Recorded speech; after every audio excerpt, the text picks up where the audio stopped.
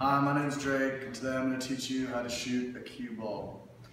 Alright, so if you've never played pool before, basically what you're going to do is you grab the back of the pool cue with your dominant hand so you have more force for whenever you're hitting the ball, and you use your front hand to guide the stick. So there's lots of different ways you can hold it.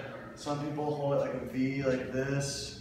Some people like put it in between their fingers. You just have to mess around until you find something that works the best for you. So for me, I make it a V, and you just want to make sure you put it on a part of your finger or a part of your hand where it slides easily, and you can also keep it aimed well so you don't mess up whenever you put a lot of force behind it and go to break. So here, I'll demonstrate. Put my V there, aim with the ball, and then break. And so yeah, there's lots of different ways to do it, and you just have to mess with it a little bit to figure out the right way for you.